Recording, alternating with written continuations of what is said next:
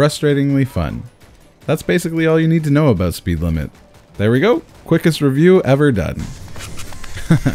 Okay, maybe not done, but I would say that's a fitting speed for a review of a game like Speed Limit. This game, as the name implies, is all about speed. Story takes a backseat in this action-packed thrill ride of a game that puts even franchises like Fast and the Furious to shame in terms of over-the-top action. In Speed Limit, you play an unarmed, regular person just taking the train like any other day, when a ragged, disheveled person stumbles in front of you, dropping their gun into your hands and shooting you to the top of the most wanted list. What follows in the next 30 minutes to 2 hours is an insanely fun, over-the-top action-packed run from the law where the rules of the game keep changing. Speed Limit takes place across 10 different levels, each constantly changing the mechanics of the game and always keeping you on your toes. First, you begin in a train, trying to get away from the police, running and gunning any and all officers that get in your way. Cut to a Mission Impossible style chase on top of the train, dodging signs, helicopter fire, and more cops than you think that could be possible. Next, you'll be jumping into a speeding convertible, shooting, dodging, and just trying to channel your inner Vin Diesel the whole way through.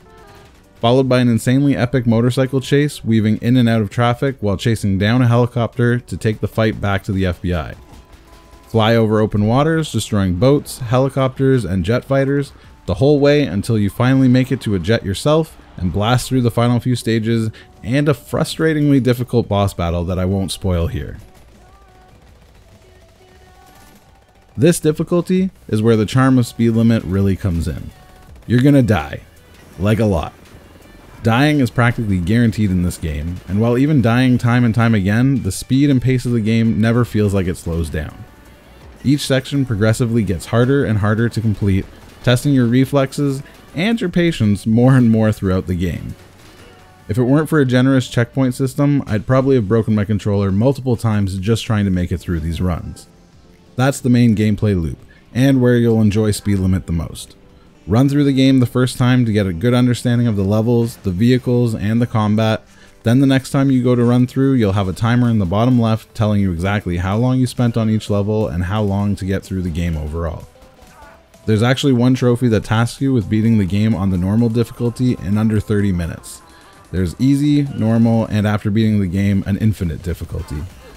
I believe my total playtime my first time through took me just under 2 hours with how many times I died, so getting this trophy will be a little difficult.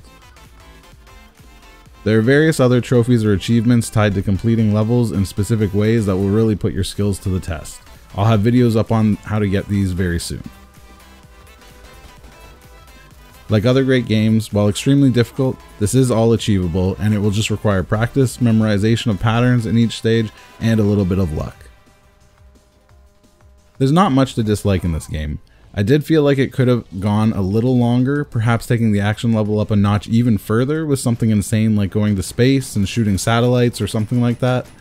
The only other issue I ever really had was just the control sometimes can be a bit frustrating. As you're trying to make these precise moves and the simple control schemes just feel like sometimes you're fighting to control the hero.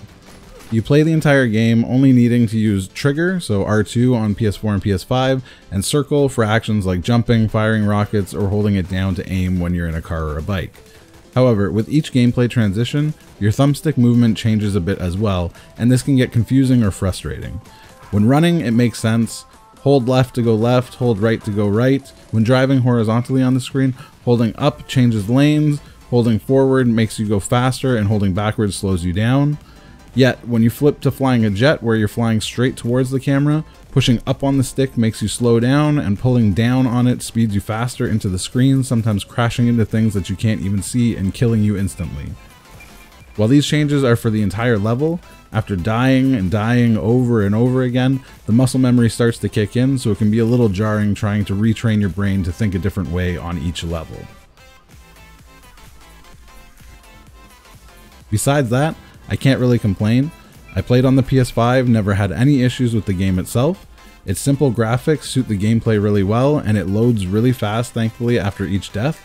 The game does a short little rewind and you're back into the action, so there's almost no downtime, which is awesome since I died a lot. I would highly recommend this game to anyone looking for a challenge and who really enjoys fast-paced action.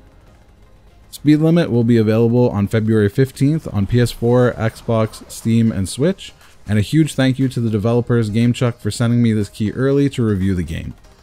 I'll have trophy guide videos up on the channel soon, so make sure to subscribe to stay up to date. That's all for now, and as always, happy gaming.